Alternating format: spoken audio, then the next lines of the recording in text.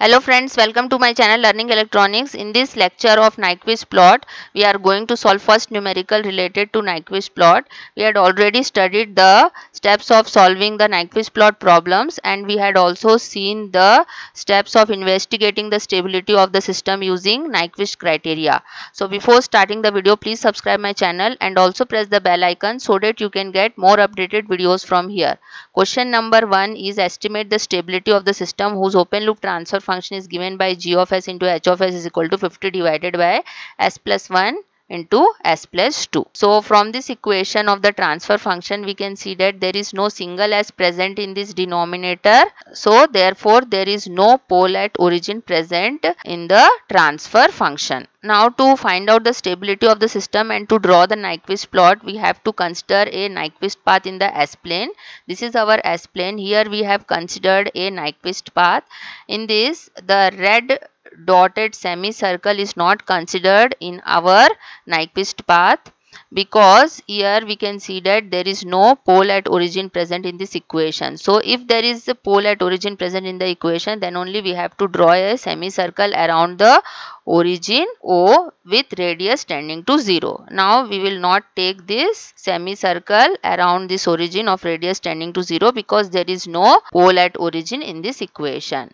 Now we will divide this whole path in 3 sections, section 1, section 2 and section 3, and we have to remember that the Nyquist path direction should be taken in the clockwise direction. So this yellow line shows the required Nyquist path. Now we will divide this whole Nyquist path in 3 sections, section number 1 C1, section number 2 C2, section number 3 C3. Now what we have to do, first we have to put S is equal to j omega in this equation. We will get g of j omega into h of j omega is equal to 50 divided by j omega plus 1 into j omega plus 2. Now we have to find out the magnitude of this equation. Magnitude of g of j omega into h of j omega is represented by capital M, which is equal to 50 divided by, for this equation we will have magnitude under root omega square plus 1, and for this equation we have magnitude under root omega square plus 2 square, that is equal to 4.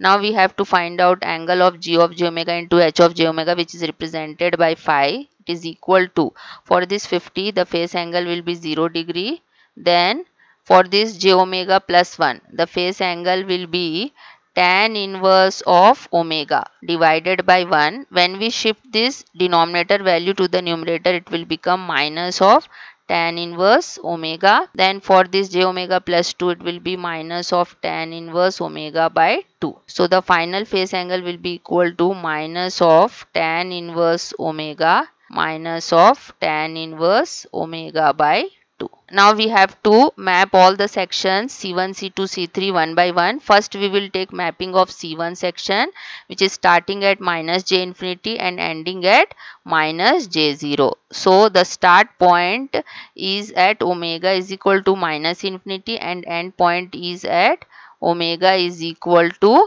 minus 0. Now we will put the values of omega in this equation of magnitude and phase angle to find the corresponding values of magnitude and phase angle. First we will put omega is equal to minus infinity in this equation. We will get 50 divided by infinity, that means magnitude is equal to 0. And when we put omega is equal to minus infinity in this equation, we will get phase is equal to minus of tan inverse minus infinity, then minus of tan inverse of minus infinity. We know that tan inverse infinity is 90 degree. So when we move this minus sign here, we will get plus tan inverse infinity plus tan inverse infinity. So here we will get 90 plus 90 degree is equal to plus 180 degree. So at omega is equal to minus infinity, face angle will be plus 180 degree we are getting. Now we will put omega is equal to 0 in this equation. We will get 50 by 2, which is equal to 25 magnitude. Now we will put omega is equal to 0 in this face angle equation. We will get minus of tan inverse 0 minus of tan inverse 0 is equal to 0 degree. Now we have to find out the rotation of the plot, which is given by equation phi infinity minus phi 0. So here phi infinity is the value which corresponds to the end point, that is 0 degree, and phi 0 is the value of phase angle corresponding to start point, that is plus 180 degree. So here we have minus 180 degree, which is equal to minus of 180 degree. Since this value is negative, the rotation of plot will be in the clockwise direction. Now next step is to draw the mapping of C1 section in the F plane or in the GH plane. First we have to take the magnitude is equal to 0 along the plus 180 degree line. This is our plus minus 180 degree line. This is our 0 degree line. So along this plus 180 degree line we have to take the magnitude 0. This is the magnitude is equal to 0 point at omega is equal to minus infinity. So since we are taking plus 180 degree for omega is equal to minus infinity, our plot will move in the upward direction like this, and at m is equal to 25 the phase angle is 0 degree. So we will mark m is equal to 25 at omega is equal to minus 0 on the 0 degree line. So this plot will end at this point, m is equal to 25 like this, and rotation of plot is clockwise direction, so this will be marked like this. Okay, so this is the polar plot for this C1 section. Now we will take mapping of C2 section. So the C2 section is starting from plus j0 and ending at plus j infinity. So the starting point will be our omega is equal to plus 0 and ending point is omega is equal to plus infinity. When we put omega is equal to 0 in this equation of magnitude, we will get 25, and when we put omega is equal to plus infinity in this equation of magnitude, we will get m is equal to 0. Now we will put omega is equal to plus 0 in this equation of phase angle, we will get phi is equal to 0 degree, and when we put omega is equal to plus infinity in this equation of phase angle, we will get phi is equal to minus of tan inverse infinity minus of tan inverse infinity. We know that tan inverse infinity is 90 degree, so we'll get minus 90 is equal to minus 180 degree. So at omega is equal to plus infinity, phase angle will be minus 180 degree. Now we need to find out the rotation of the plot, which is given by phi infinity minus phi 0. Here phi infinity is the corresponding value of the phase angle of the ending point, that is minus 180 degree, and phi 0 correspond to the phase angle of the starting point, that is 0 degree. So here we are getting minus 180 degree, which is a negative value. It means our polar plot will rotate in the clockwise direction. Now next step is to draw the polar plot of the C2 section. For this we will take this table values. Here we can see that we have two angle values, that is 0 degree and minus 180 degree.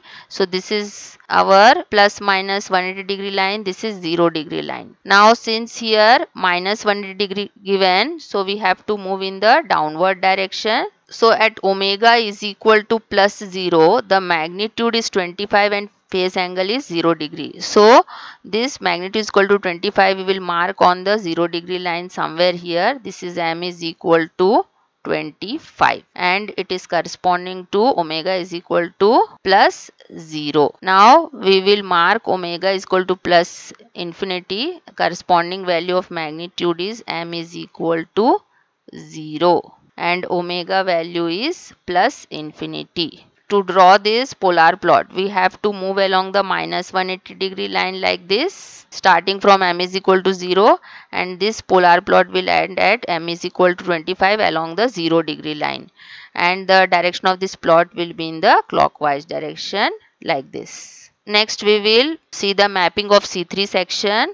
As we have discussed in the previous lecture, whenever the section of the Nyquist path is starting from plus j infinity and ending at minus j infinity, that means the starting point of the omega is plus infinity and ending point is minus infinity, then in that case the section will be mapped as a point at origin. Okay, so when we put infinity in this equation of magnitude, we'll get 0, 0 only, and phase angle is not required because this section is mapped as origin only. So C3 section is mapped as origin.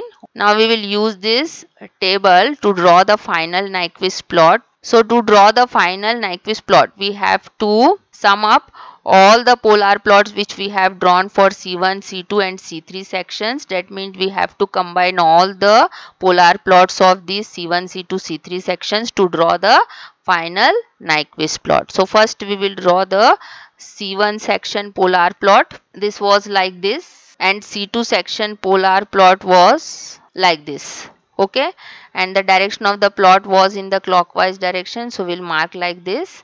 This is m is equal to 0 point, this is m is equal to 25 point.